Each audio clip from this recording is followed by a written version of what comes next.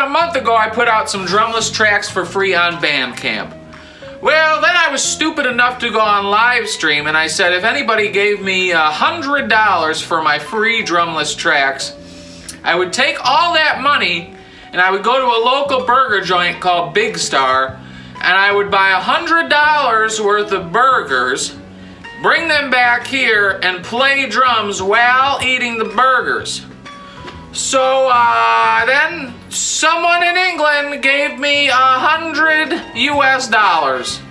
So here we go. It's gonna be 60 plain cheeseburgers. Yeah, 60.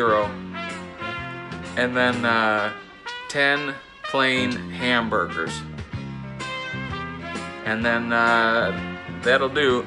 Alright, we're out here, we're gonna go get the burgers, then we're gonna go back and we're gonna eat them and we're gonna play some drums and have a little fun. So what does $100 get you at a burger joint? You get 3 boxes of burgers. This is 60 cheeseburgers, 10 hamburgers, 3 boxes, several bags. Woo!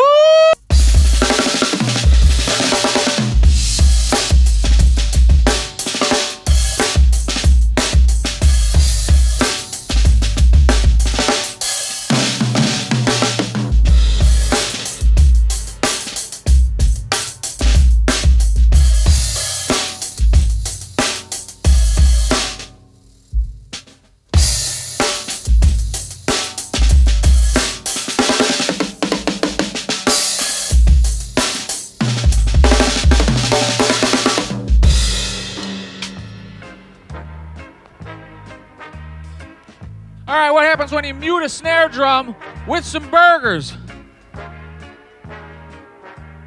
That's a pretty good burger.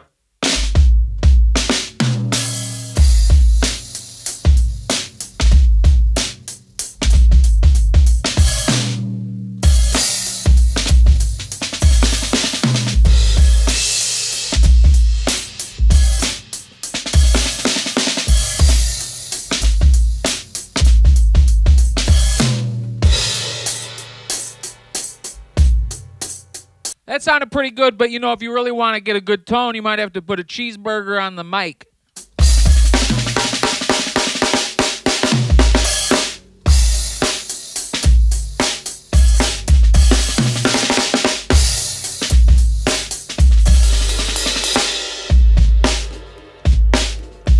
You know, hamburgers are very good, but you need to sometimes tenderize the meat to get an optimum taste. So what I've devised is a multi-purpose solution. You use the hamburger as a practice pad, and then you eat the tenderized meat.